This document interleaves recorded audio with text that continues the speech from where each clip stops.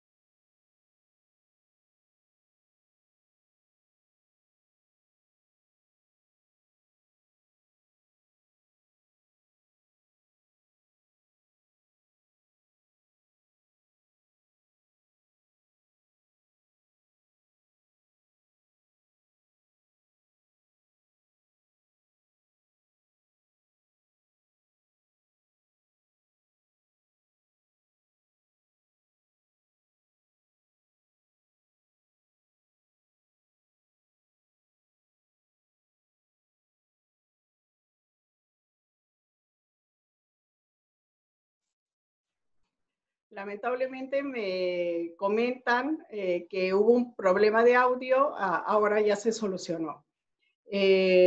Simplemente daba el esquema de la clase de hoy. Primero vamos a hablar de lo que dice o de los resultados del plan BEPS, haciendo referencia al proyecto original, que es el draft, y después a lo que ha recogido la legislación peruana con relación a los servicios intragrupo y los de bajo valor añadido. Para empezar, debemos tener claro que las acciones del plan BEPS de la 8 a la 10 e incluso la número 13 se orientan en particular a asegurar que los resultados de los precios de transferencia estén en línea con la creación de valor. Teniendo eso en mente, el plan BEPS también trató dentro de varios temas lo relativo a servicios intragrupo. Cabe señalar que el tratamiento de los servicios intragrupo no es novedad del plan BEPS. Ya en las directrices anteriores, incluyendo en la del 2010, se trataba a los servicios intragrupo. La peculiaridad del plan BEPS es que dentro de los servicios intragrupo incorpora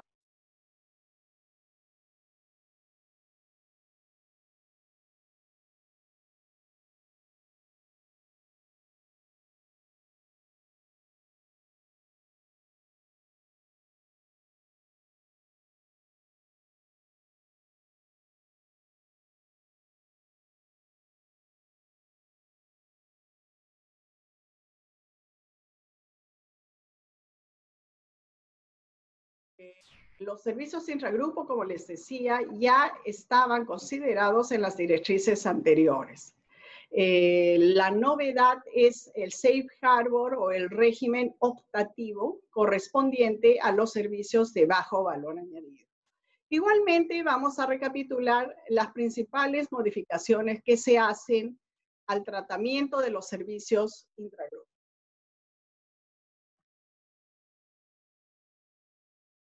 Recuerden que la orientación del plan BEPS y en particular la gran modificación que se hace dentro de lo que es precios de transferencia y el principio arm's length es dejar claro que el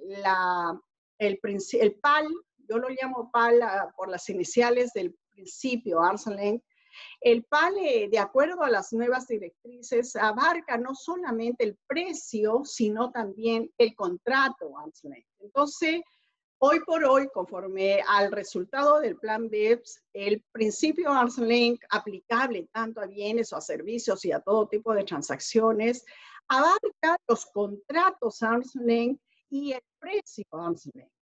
Entonces, no es que el principio arm's length es sinónimo del precio de libre concurrencia. No, el principio arm's length hoy lo podemos visualizar como una moneda que tiene dos caras. Una cara de la moneda son los contratos arm's length y la otra cara de la moneda es el precio arm's length. Y en ese escenario es que se desenvuelve el desarrollo del capítulo vinculado a servicios intragrupo y también a los servicios de bajo valor añadido dentro de los servicios intragrupo. Entonces, la determinación de los precios de transferencia, nos dice la OCDE hoy, tiene por objeto establecer las condiciones y dentro de las condiciones el precio. Tenemos que romper el esquema mental que antiguamente nos vinculaba al principio arm's length exclusivamente con el precio. Hoy tenemos que pensar que desde la perspectiva por lo menos de las directrices, el principio arm's length abarca contratos arm's length y precio arm's length. ¿Por qué surge la necesidad de reevaluar a través de las acciones 8 a 10 y 13 el tema de precios de transferencia? Porque se evidenció que los lineamientos incorporados a las distintas legislaciones de los países eran objeto de manipulación. Al ser objeto de manipulación, el plan BEPS pretende frenar este desvío de utilidades y erosión de la base. Recuerden que el plan de acción BEPS de la 8 a la 10 concluye con el resultado del emitido en octubre del 2015, pero a su vez estos resultados son recogidos en la versión de las directrices 2017. Entonces, el fruto del plan BEPS específico respecto a precios de transferencia hoy es tangible en las directrices del 2017. Entonces, yo me puedo referir al resultado del plan BEPS o a las directrices del 2017 y estamos hablando del mismo contenido. Dentro de la acción 10 es que surge la preocupación del desvío de utilidades a través de ciertos pagos que empresas multinacionales se realizan entre ellos. Lo clásico es el concepto del management fee, los costes de gestión, gastos de administración de la casa central. Entonces se necesitó reevaluar esa, por lo menos entre otras circunstancias, reevaluar esa problemática, ¿no es cierto?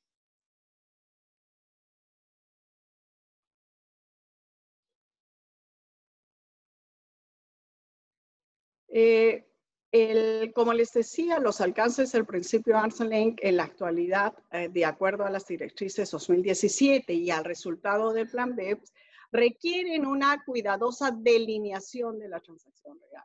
Probablemente muchos ya saben que cuando las directrices o la OCDE hoy por hoy alude a la delineación de la transacción real, no se está refiriendo a otra cosa sino a la recalificación. Las directrices no usan la palabra recalificar. Las directrices en la actualidad se refieren a la delineación de la transacción real. Pero en otras palabras, el principio de arm's length hoy incluye la delineación de la transacción real antes de la determinación del valor de mercado. Entonces, es una cara de dos monedas, pero empieza siempre por la delineación de la transacción real, lo que sería el contrato de libre concurrencia, y esta delineación se va a llevar a cabo a través del examen de la conducta de las partes de la operación entre vinculados, ¿no? Dentro del grupo multinacional. Entonces, la perspectiva de OCDE es que la conducta complementará o incluso reemplazará los términos contractuales. A eso nos referimos con la recalificación. La conducta real, cuando se delinea la transacción real y es diferente a lo que dice, por ejemplo, los contratos, es posible que ésta sea complementada o sea incluso reemplazada. Eso no es otra cosa más que la recalificación. El plan de acción 8 a 10 y las directrices vigentes, en consecuencia, toman en cuenta la operación real y la recalificación como parte del principio arm's length. Eso es muy claro, tenemos que acostumbrarnos a este ámbito, a este contenido de lo que es el arm's length. Cuando hablamos de los contratos de libre concurrencia, nos estamos refiriendo a contratos que racionalmente llevarían a cabo terceros independientes. Y cuando la transacción entre empresas vinculadas carezca de esa racionalidad comercial, incluso las directrices permiten ignorar los acuerdos de precios de transferencia.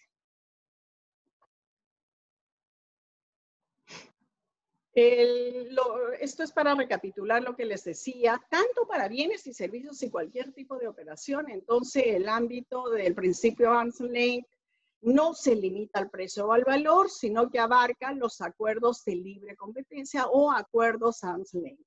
Y el análisis de comparabilidad, entonces, consiste en una comparación entre condiciones. Y dentro de esas condiciones, una es el precio. Condiciones de las operaciones entre vinculados y las que hubieran realizado partes independientes.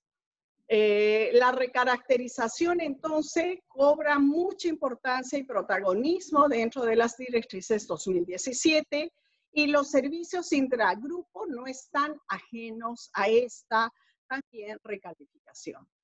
Es así que el test de beneficio hoy significa el análisis de si ante la necesidad de un servicio, terceros independientes hubieran estado dispuestos a adquirirlo de un proveedor externo especializado o incluso prestarse el servicio ellos mismos y por lo tanto se convierte en el parámetro del comportamiento de un miembro de un grupo multinacional. Siempre, entonces, para determinar este test de beneficio, si realmente hay la necesidad del servicio, el parámetro es la empresa independiente. Esta empresa independiente está en la capacidad, estaría dispuesta a pagar a un proveedor de tal servicio o estaría dispuesta a prestarlo a sí misma, y si la respuesta es positiva, también entonces se acepta o se concibe que dentro de un grupo multinacional existe esa prestación del servicio. La OCDE reconoce que dentro de los grupos multinacionales hay una variedad de servicios. He reproducido partes de las directrices para que se den cuenta de una constante y sí me interesa que observen, por ejemplo, en este lineamiento, el 7.2, en la constante referencia y utilización del verbo puede. Quiero que noten que las directrices en lo que se refiere a servicios intragrupo simplemente dan una gama de posibilidades u opciones que tienen las empresas dentro de este esquema de prestación de servicios. Por ejemplo, que los grupos multinacionales pueden incluir la contratación de funciones de gestión, coordinación, control. Tenemos el puede en el segundo punto, una empresa independiente que necesite un servicio puede adquirirse un proveedor de servicios. ¿A qué quiero llegar? a que, por ejemplo, en el lineamiento 7.4 nos dice la actividad del servicio intragrupo puede variar considerablemente entre los grupos multinacionales. Quiero que se den cuenta que los lineamientos, a diferencia, por ejemplo, de los comentarios de los CDIs, de los comentarios a los convenios para evitar la doble imposición, utilizan el verbo pueden porque no le dan una solución exacta a ningún problema. Es simplemente que, por lo menos en la parte de servicios, aluden a las posibilidades que tienen. Entonces, quiero que reconozcamos esto porque a veces los análisis que se hacen sobre la validez de los comentarios también se pretenden hacer respecto a las directrices, cuando en realidad las directrices son solamente lineamientos y en el caso particular de servicios son posibilidades y es constante identificar el uso del verbo puede. ¿Cuál es la problemática de los servicios intragrupo? En realidad, conocer si el servicio se ha prestado realmente. Esa siempre va a ser la primera pregunta. Y la segunda pregunta va a ser, ¿cuál debe ser la remuneración de esos servicios a efectos fiscales conforme al PAL, al principio de libre concurrencia? El criterio de la obtención del beneficio es lo que conocemos como el test de beneficio y estaría reconocido en nuestra legislación respecto a los gastos o costos expresamente, ¿no? Otra vez, debe la actividad suponer un interés económico o comercial para el beneficiario. La OCDE alude al reforzar la posición económica de quien recibe el servicio. La legislación interna alude a mejorar la posición económica, sin embargo, en sustancia, el test de beneficio en cuanto a probar la realidad de la operación es similar. El objetivo para que lo usa la ley, vamos a ver, es diferente. Las directrices, no solamente del 2017, ya del 2016, diferenciaban las actividades del accionista de las propias actividades, de los propios servicios intragrupo. Los servicios intragrupo deben ser asumidos por los miembros del grupo que se benefician, mientras que las actividades del accionista solamente deben estar costeadas por el propio accionista. ¿Por qué? Porque muchas veces existen prestaciones de servicios que no benefician a la parte del grupo que recibe el servicio, sino que quien necesita ese servicio en verdad es el accionista. Por eso es que tal clase de actividades no se considera servicio intragrupo y debe soportarse y asignarse a nivel de accionista. Por el contrario, las actividades de tutela sí son servicios intragrupo y abarcan un conjunto de actividades que, si bien las puede ejercer el accionista, incluyen la prestación de servicios necesarios para los otros miembros del grupo. Típicos casos son los de planificaciones de operaciones concretas, gestión en caso de emergencia, asesorías técnicas globales, resolución de problemas que involucran a muchas empresas del mismo grupo, etc. Entonces, las actividades de tutela sí son considerados servicios intragrupo. Las directrices nos dan ejemplos de lo que sí son costos relacionados a actividades del accionista. También las directrices prohíben, y acá quiero que noten en el lineamiento 7.11, que la OCDE recurre al verbo deber, el negativo, ¿no? Y nos dice, en general, no deberían considerarse servicio intragrupo las actividades que lleva a cabo un miembro que se limita a duplicar un servicio, ¿no? Entonces, eso es implícito incluso con el principio de causalidad. No debería considerarse como servicio intragrupo si se trata de una duplicación. Pero también es cierto que la OCDE admite excepciones como en la realidad se dan cuando, por ejemplo, lo que se pretende solicitando un segundo consejo o opinión jurídica, lo que se pretende es reducir el riesgo de decisiones empresariales desacertadas. Entonces, terceros independientes en ciertas circunstancias contratan un segundo informe y un tercer informe, y por qué no reconocer también esa necesidad entre partes vinculadas. Si el objetivo es reducir el riesgo de decisiones empresariales desacertadas y terceros independientes actúan de esa forma, solicitando más de una asesoría, por ejemplo, también tendría que reconocerse lo mismo a partes de un mismo grupo multinacional.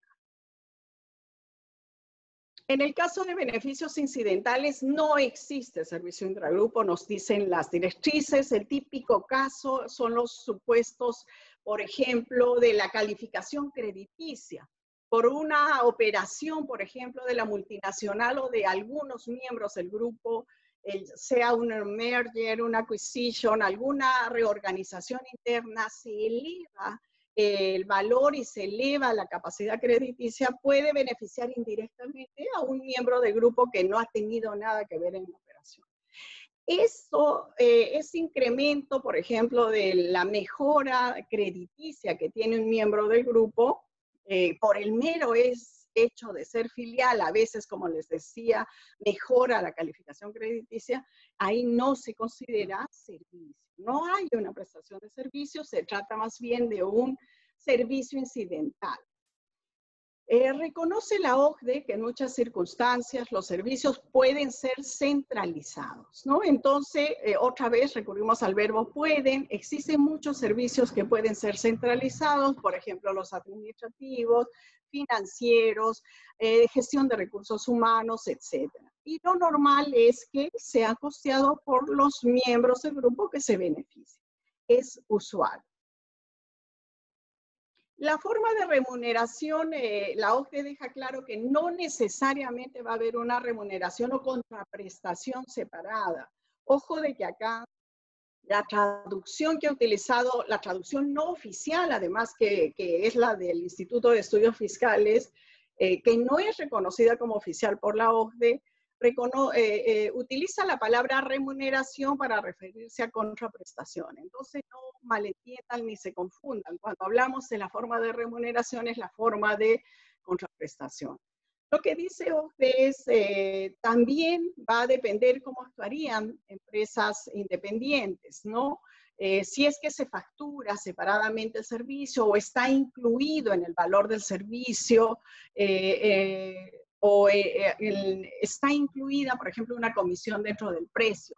Son posibilidades y la OCDE admite que si terceros independientes pactan así la contratación de servicios, también los vinculados, ¿no? Y deja claro que, por ejemplo, los servicios a demanda o los conceptos Tiguala que se pagan usualmente para asegurar la disponibilidad de un servicio, también son válidos si es que terceros independientes lo hacen. En la medida en que terceros independientes lo hacen, los miembros de un grupo multinacional también pueden prestarse y remunerar ese tipo de servicios.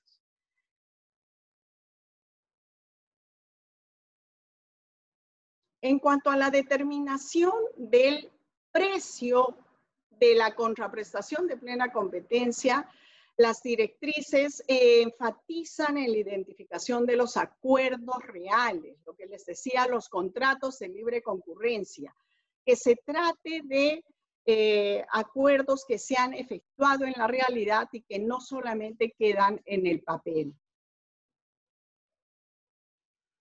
La OCDE contempla dos métodos de cargo, el cargo directo cuando se puede individualizar la contraprestación o remuneración y el cargo indirecto cuando es difícil o casi imposible costear o determinar el costo de un servicio intragrupo. Clásicamente, por ejemplo, se tienen que recurrir a estimaciones o aproximaciones cuando las actividades de promoción de ventas son centralizadas. El típico caso es de la publicidad, por ejemplo, en el Super Bowl o en el Mundial de Fútbol, en la que ni siquiera se publicita un producto en particular, sino que lo que se publicita es la marca.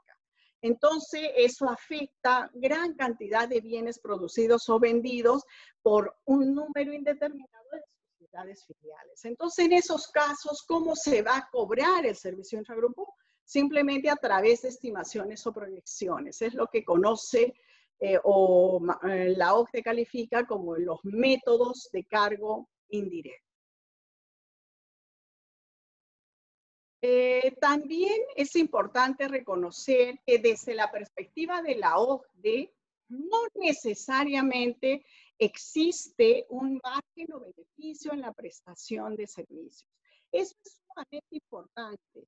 Hay situaciones en que para la OCDE, si se transfiere el costo del servicio es conforme y no se necesita incorporar un margen. ¿Cuándo sucede eso? Normalmente cuando las partes estratégicamente, por ejemplo, deciden iniciar un mercado, conocer un mercado nuevo, y es totalmente razonable que no haya margen y que simplemente se recuperen costos.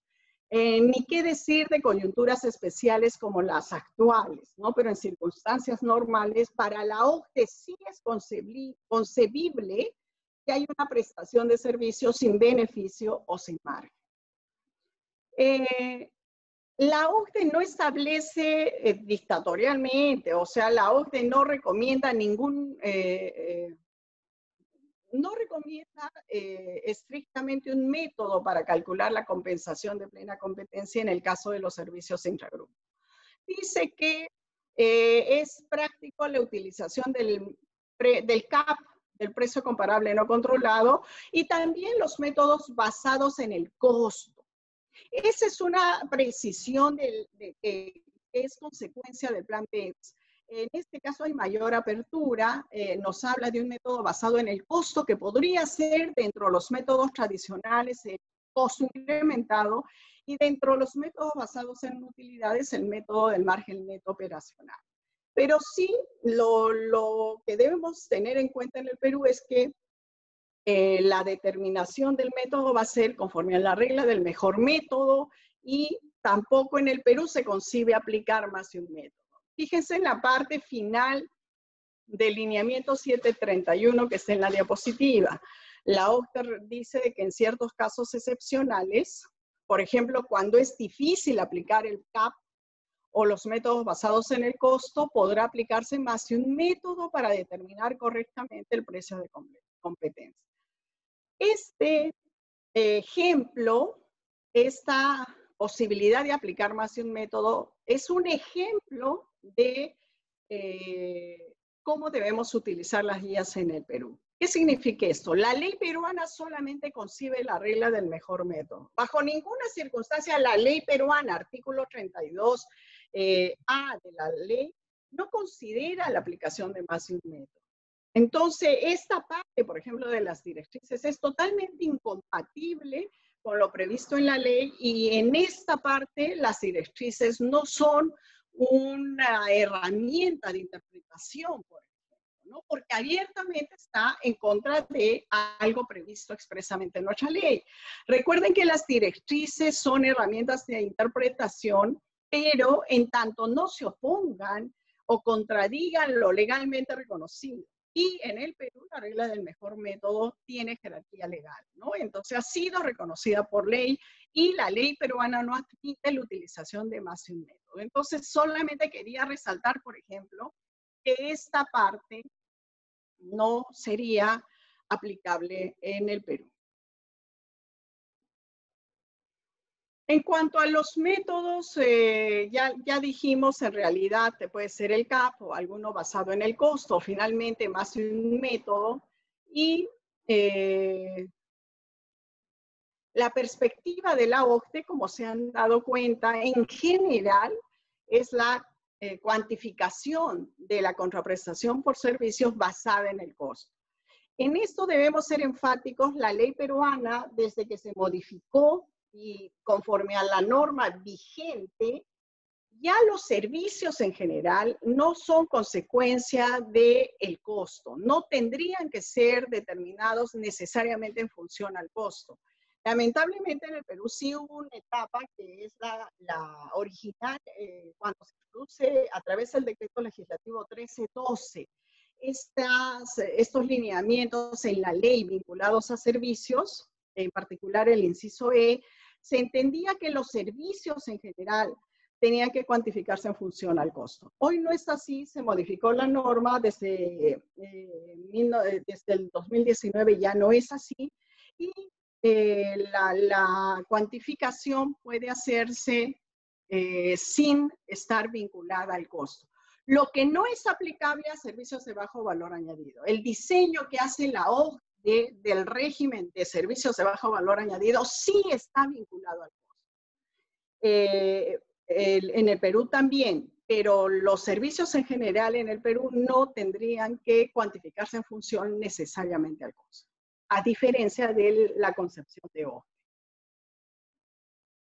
Como les adelanté, la OCDE concibe la prestación de servicios sin un elemento de beneficio. En principio, los servicios sí deberían incluir un margen o un beneficio, pero la OCDE concibe que no puede haber un beneficio. Por ejemplo, nos dice, hay circunstancias en las que una empresa independiente no puede obtener un beneficio solo por la prestación del servicio. Por ejemplo, cuando el proveedor de servicio tiene unos costos que exceden el valor normal de mercado y a pesar de ello se acepta prestar el servicio para aumentar su rentabilidad. Quizá completando así su gama de actividades. Y lo más importante, OCDE dice, no siempre es necesario que el precio de plena competencia se traduzca en beneficios. Lamentablemente, o en todo caso, la ley peruana en el artículo 32 no concibe los servicios ni la transferencia de bienes gratuita o sin margen de beneficio o solo al costo, ¿no? Recordemos que el artículo 32 en general no admite operaciones gratuitas.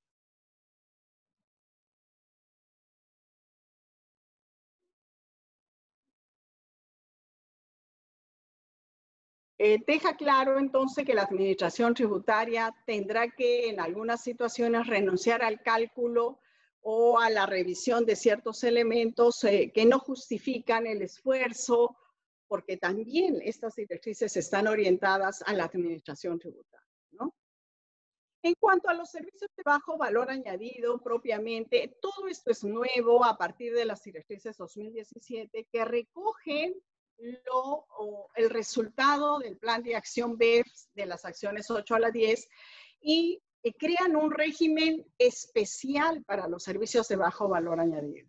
Un régimen que les adelanto no se parece en nada a lo previsto por la ley peruana. Entonces estamos hablando de un régimen optativo para empezar, y un régimen considerado safe harbor, de acuerdo a lo que ha diseñado la OCDE.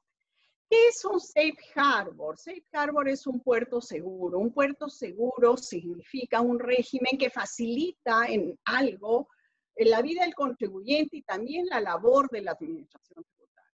Por eso es que se recurre a los puertos seguros, ¿no? Lo que crea la OCDE es un régimen optativo, un puerto seguro que va a simplificar la labor de la administración tributaria y la carga de la prueba y la probanza de los servicios dentro de la empresa. Entonces, ambos resultan beneficiados. Los safe harbor antes eran censurados o no eran aceptados por la OCDE. El día de hoy los incorpora, por ejemplo, para el caso de los servicios de bajo valor añadido. Repito, es un régimen optativo para las multinacionales, pero con calidad de safe harbor porque le otorga muchos beneficios. ¿Qué son servicios de bajo valor añadido? Básicamente los que no constituyen la actividad principal del grupo y los que son principalmente auxiliares. La definición del lineamiento 7.51 alude a su condición de servicios auxiliares que no forman parte de la actividad principal del grupo multinacional. Entonces, la OCDE lo que hace es dar una serie de ejemplos, en realidad da 9 ejemplos de circunstancias que son servicios intragrupo y también una definición negativa que no es servicio de bajo valor añadido. Recuerden que para la OCDE no es extraño dar definiciones negativas. Tal es el caso de la definición negativa del artículo 5, por ejemplo, vinculado a establecimiento permanente dentro del mundo de los CDIs.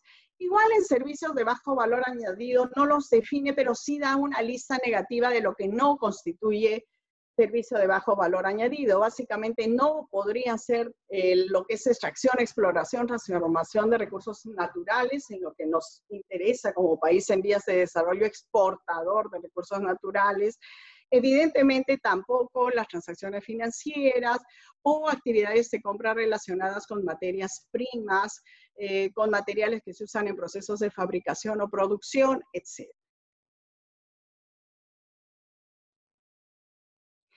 Entonces tenemos que lo que la OCDE fomenta es un mecanismo simplificado optativo. El grupo multinacional para los servicios intragrupo de bajo valor añadido puede elegir este safe harbor. ¿Cuáles son las ventajas? El lineamiento 752 nos dice, primero, la reducción del esfuerzo en materia de cumplimiento, se entiende por parte del contribuyente, para satisfacer este beneficio y para demostrar que los importes cargados son de plena competencia. En segundo lugar, el grupo multinacional tiene certeza, certidumbre de que la administración tributaria no le va a hacer un reparo que incluso lo pueda quebrar. Y finalmente, la administración tributaria recibe información que permite una revisión eficiente de riesgos de incumplimiento. Entonces, todos ganan con este régimen simplificado vinculado a los servicios intragrupo de bajo valor añadido. La OCDE recomienda, dado que es un mecanismo optativo, el grupo multinacional lo aplique a nivel de todo el grupo y de forma uniforme.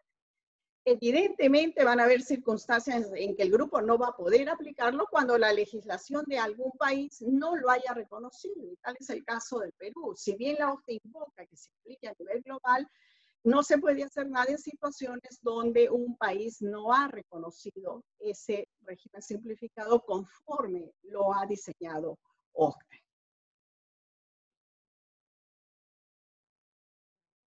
Lo más importante de este enfoque simplificado está en este lineamiento, el 753, en la última oración, en la diapositiva nos dice cuando el grupo multinacional elige y aplica el enfoque simplificado, los importes facturados por los servicios intragrupo de bajo valor añadido que se determinen o hayan determinado conforme a las directrices, se considerarán conformes con el principio de plena competencia. Ese es el principal aporte, la principal satisfacción que se da al grupo multinacional, el premio que recibe por haber elegido el enfoque simplificado. Que si lo eligen y lo aplican bien, se entiende que el valor es conforme, el valor y el contrato es conforme con el principio de plena competencia. Entonces, sí tiene características de safe harbor. ¿Por qué? Porque se evitan esfuerzos si se llega a la conclusión de que ese valor es conforme con el principio de plena competencia.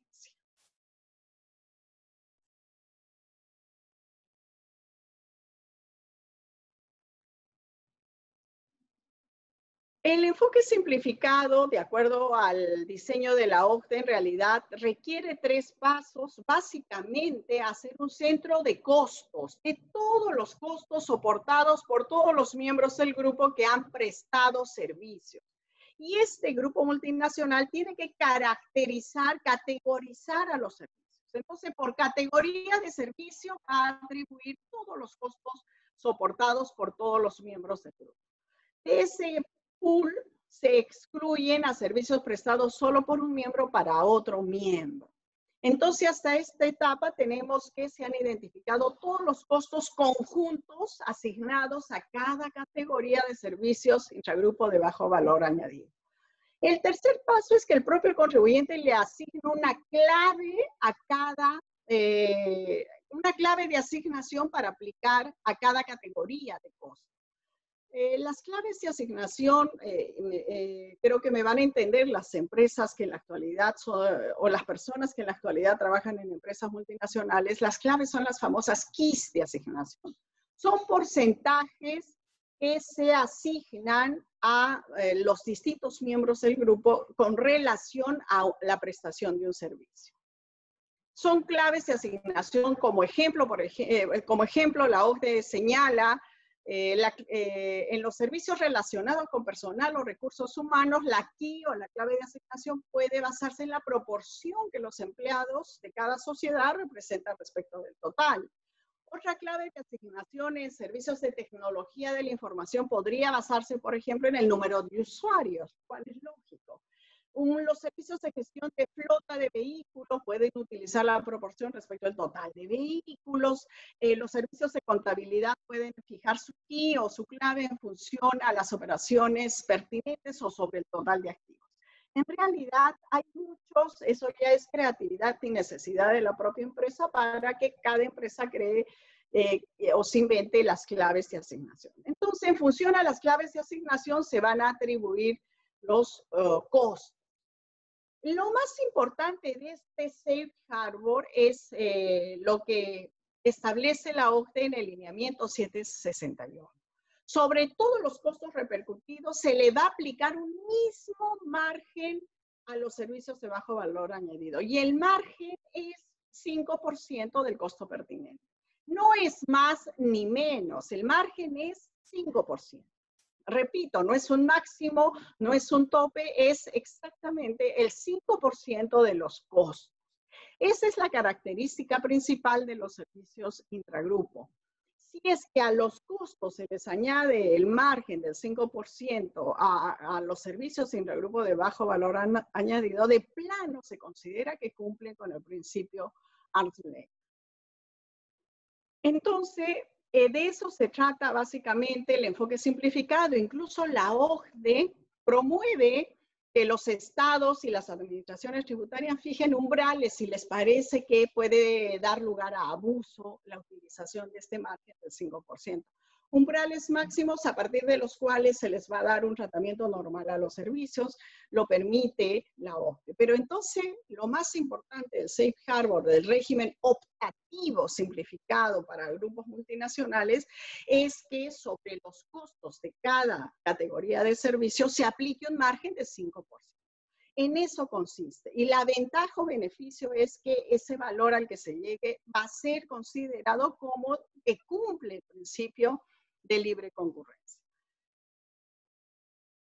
La ley del impuesto a la renta peruano lo que recoge es algo totalmente diferente y nos dice que tratándose de servicios de bajo valor añadido, la deducción del costo-gasto, y nos circunscribimos a la deducción del costo-gasto por el servicio, se determina sobre la base de la sumatoria de gastos y costos incurridos por el prestador del servicio, así como de su margen, tomando en cuenta como máximo el 5% de tales costos y gastos. Desde la perspectiva de un país en vías de desarrollo que importa servicios, se justifica que el legislador, desde mi perspectiva por lo menos, pretenda cuidar el gasto de las empresas para no erosionar la base tributaria del país. Entonces, por eso es que hablar del 5% de los costos y gastos es adaptar un modelo de la OCDE a la realidad peruana, en que muchas veces en el caso de servicios intragrupo se desvían las utilidades, se erosiona la base. Entonces el país es soberano de pretender controlar el costo o gasto. Eso es legítimo, pero lo que sí tiene que quedar claro es que entonces esto no se parece nada a lo diseñado por la OCDE. Soberanamente el Perú, para servicios de bajo valor añadido, entonces tenemos que tener claro, no sigue el Safe Harbor de la OCDE. Se ha desviado y ha decidido tener otro régimen que viene a ser el margen de ganancia máximo del 5%. A diferencia de un Safe Harbor, pues la ley peruana no concede ningún beneficio por estos, porque igualmente se debe cumplir el tercer beneficio, igualmente se debe documentar, etc. Entonces estamos hablando de una regla para cuidar el gasto del país desde la perspectiva de un país importador de servicios que se aleja totalmente de lo diseñado por la OCDE. ¿Cuál sería la inconsistencia? Que en las exposiciones de motivos de todas las leyes que han pedido facultades, siempre el Poder Ejecutivo ha manifestado la necesidad de que el Perú se alinee con los estándares de la OCDE. Pero en el fondo lo que ha hecho esta norma es simplemente crear un régimen que desde la perspectiva del Perú le cuide el costo del gasto, pero que no sigue los estándares de la OCDE. Tampoco es que tenga que seguirlos, la inconsistencia es con la motivación por la que se piden facultades al Congreso. Entonces, tenemos un régimen que no se parece al optativo, al safe harbor de la OCDE, y que simplemente limita el costo o el gasto de los servicios por servicios intragrupo de bajo valor añadido.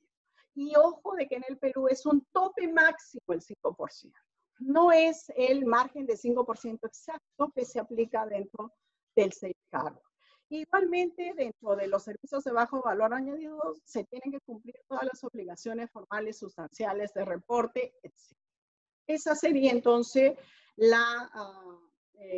paralelo que hemos hecho entre el tratamiento de los servicios de bajo valor añadido de la ley del impuesto a la renta con relación a lo previsto por la OCDE. ¿Por qué he prestado especial atención al proceso del safe harbor que sí tiene la OCDE? Por varias razones. Para empezar, podría tratarse, por ejemplo, de un ajuste de correspondencia en el que interviene un país socio de un CDI y en algún momento se tenga que lidiar con este tipo de gastos en un acuerdo mutuo, por ejemplo, un procedimiento de acuerdo mutuo para un ajuste de correspondencia de precios de transferencia. También es importante conocer para situaciones en las que se negocia un APA, interviene, por ejemplo, otra u otras administraciones tributarias. Y también podría darse el caso que en algún momento se modifique la legislación peruana. En todo caso, desde la perspectiva del curso, lo que se pretende es que identifiquemos en qué aspecto la ley peruana sigue lo previsto por las directrices, no diré previsto, sino lo recomendado o los lineamientos de la OCDE, y en qué supuesto se ha alejado, como en este caso, de los servicios de bajo valor añadido. Con eso habríamos concluido mi exposición y por favor, si existe alguna pregunta, se la mandan por chat a Abelardo. Muchas gracias. Muchas gracias, René. Como bien mencionaba, si tienen alguna consulta, lo pueden realizar por el chat. Esta charla también se hace dentro de la difusión del curso Plan BEPS en el Perú, especial énfasis en el convenio multilateral que está a cargo de René y de hecho inicia en este mes. Si alguno tiene alguna consulta sobre el curso, puede escribir al correo derecho.empresa@puc.edu.p o me puede escribir directamente a mí, que es mi correo es acabero@puc.p. No sé si hay alguna consulta, me parece que más bien todo ha quedado bastante claro. Y muchas gracias, René, por estar con nosotros. Solamente añadir, Abelardo, invitar a todos los interesados al curso del Plan BEPS con énfasis en el convenio multilateral y más o menos la rutina va a ser esa, identificar qué nos dice el Plan BEPS, qué nos dicen los resultados, si se asimiló eso, por ejemplo, en el convenio modelo de la OCDE, en las directrices, en el multilateral o en la acción 1 que se sigue discutiendo, y cómo ha sido recogido eso en el Perú. O sea, no nos vamos a quedar en lo teórico del Plan BEPS, sino la adaptación que ha hecho el legislador en algunos casos 100% igual, tema, por ejemplo, de subcapitalización, o temas en los que hay divergencias y diferencias. Ese es el aporte del curso. Y siempre vamos a enfatizar en lo que es el convenio multilateral, que trae muchas sorpresas y que va a incidir en los convenios que ya firmó el Perú en el pasado, ¿no? Ese es el objetivo del convenio multilateral. Entonces, el curso trata del Plan BEPS y pone énfasis en el convenio multilateral para evitar la doble imposición.